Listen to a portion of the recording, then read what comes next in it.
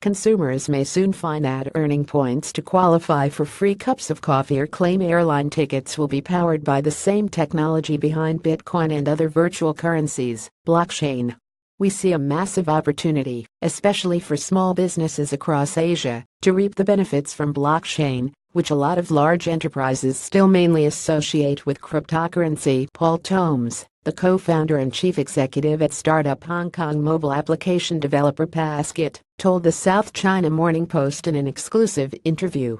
Blockchain, which has gained both notoriety and acclaim as the mechanism behind cryptocurrency Bitcoin, enables the creation of an online database network where all participants create, share and store records of transactions in a secure and efficient manner, according to a white paper commissioned by the Hong Kong Monetary Authority (HKMA). The initial applications of this so-called distributed ledger technology outside cryptocurrencies have included post-trade settlements, record checking and management, and cross-border fund transfers, the paper said. We see distributed ledger technology improving the use of non-currency assets, such as mileage points from airline loyalty programs and stamp cards used by coffee shops and other small merchants. Paul Tomes, the co-founder and chief executive at startup Hong Kong mobile application developer PassKit. We see distributed ledger technology improving the use of non-currency assets, such as mileage points from airline loyalty programs and stamp cards used by coffee shops and other small merchants, Tomes said. He pointed out that using credit card points to buy air miles, for example, remain incredibly inefficient as there is zero trust between the bank card issuer and the airline, which make use of separate teams to verify and reconcile transactions every month. With blockchain, faster verification and action on loyalty program members' requests can be achieved because each participant, the bank and the airline, maintain their own copy of the database in which the history of transactions are stored. By extending use of that technology to smaller merchants as part of a larger partner network, a person could be able in future to use, say, a small balance in air miles to purchase a drink or other small item in a convenience store.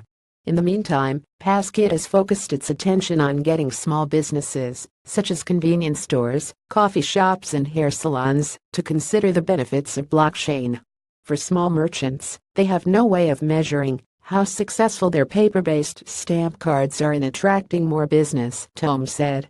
PassKit co-founder and chief technology officer Nick Murray said the company has developed so-called blockchain as a service called Loopy Loyalty, which small businesses can subscribe to for about $15 a month to create digital stamp cards that work with Apple Pay and Android Pay. Our goal is to support loyalty as a currency, enabling a community of small businesses to trade loyalty points between their respective incentive programs, Murray said. PassKit is a member of IBM's Global Entrepreneur Program.